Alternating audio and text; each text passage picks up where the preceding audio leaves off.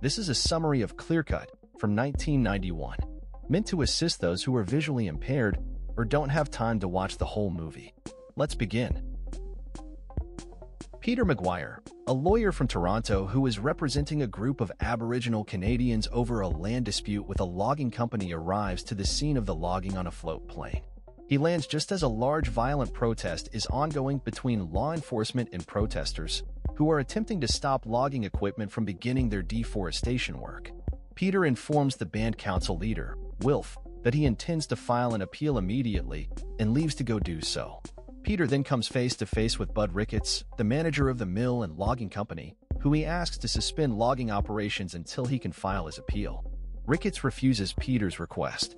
The next day, Peter goes to meet with Wilf, who invites him to take part in a spiritual sweat lodge ceremony. Peter agrees, and during the ceremony experiences a hallucination where he foresees the damage done to the land by the clear-cutting operations. As blood pours from the ravaged earth, Peter screams and the ceremony ends. Peter is then introduced to Arthur, an indigenous man, who he jokes with, saying that they should kidnap and skin Bud Ricketts alive for his part in the logging. Later that night, Arthur comes to Peter's hotel room, saying that they should go and do exactly as they had said earlier and kidnap Ricketts.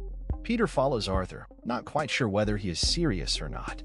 As they pull up to a gas station where Ricketts is filling up his car, Arthur threatens Peter and then crashes his truck into Ricketts' car and kidnaps him. Arthur then restrains Peter and Ricketts and brings them back to Wilf, who says that someone must pay for what is happening to the land. Arthur then brings the two men into the woods.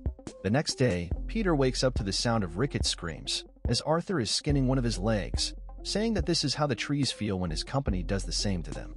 Peter pleads with Arthur to stop torturing Ricketts and to let them go. Arthur then runs off, and Peter follows him, finding Wilf sitting at a fire and seeing two police officers coming to get them. As the officers grab Peter, Arthur shoots one in the head and attacks the other with a club. Wilf responds to this by saying someone had to pay. Arthur then takes Peter and Ricketts to another island, where he constructs a makeshift sweat lodge. Arthur, Peter, and Ricketts then all take part in the ceremony. Arthur chants and cuts off one of his fingers. Afterwards, Arthur takes Ricketts to the top of a cliff overlooking the forest. Peter grabs Ricketts and attempts to escape, hitting Arthur with a piece of wood. The two men fight until Peter grabs Arthur's gun and attempts to shoot him, but the gun is out of bullets. Arthur then walks into the water and sinks under the surface until he disappears. Peter and Ricketts return back to the town with Wilf, where they are apprehended by the police, who ask where Arthur is. Peter responds saying that he drowned, but he could be back. This brings us to the end of the story. If you have any suggestions for future movies, please leave them in the comments. Until next time, have a nice day.